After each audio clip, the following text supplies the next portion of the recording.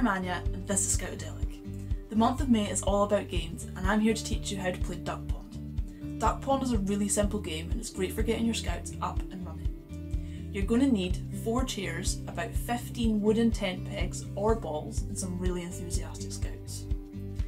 To play Duck Pond, you're going to want to start by splitting your scouts into teams. And in each of those teams, allocate your scout a number. You're going to place your chairs in a square with about 8 tent pegs in the middle. Blue Peter moment. Here's my handy diagram that I drew earlier.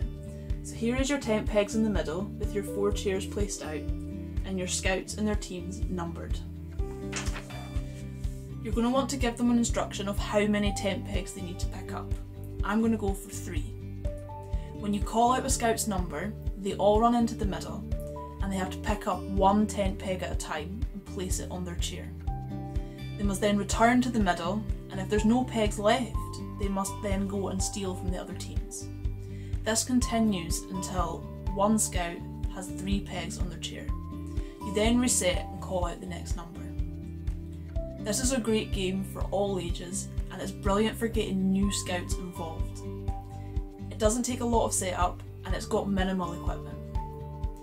I really hope this is an activity that you can use within your scouts. But if you've got any ideas or if you play something slightly different, then let us know. You can let us know in the comments, you can message us on Twitter, we have Instagram and Facebook. It'd be great if you could like and subscribe on this YouTube channel.